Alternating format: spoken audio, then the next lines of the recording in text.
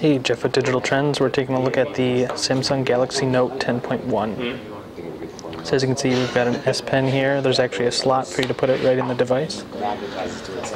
And they've got a new hovering capability that allows it to act kind of like a mouse. So you can actually hover over things. You can see, I don't know if you can see in the video, there's a little cursor there to give you a lot more precision than you usually get with touching. You can also do a multi-screen. So there's 6 different apps that work with this. You can kind of choose one or the other. I mean, I know you can use it. And you can have 2 things side by side. A little more like Windows 8, Windows RT.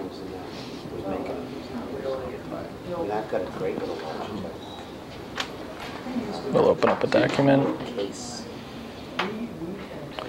So as you can see, you can have 2 things completely side by side. You can actually take pictures and move them over and do a lot of different interaction. We'll try to pull this off here. It'll actually work in landscape as well, or portrait as well.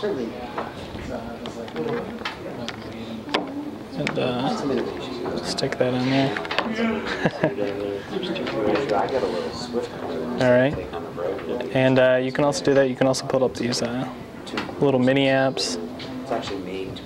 So you can actually have a lot of things open at the same time, kind of a new thing for Android. Typically before this, you haven't been able to have much open at all. So that's kind of a quick overview. There's a lot more you can do. And this has a quad-core processor, a little speedier than previous Galaxy tabs. I'll show you a quick look at the apps menu there. And they also improved the, looks a little more like the Galaxy S3 there. So this is the Galaxy Note 10.1, the new one, a little more improved from the Mobile World Congress, which is where we first saw it. You can see the slot is right there for the S Pen.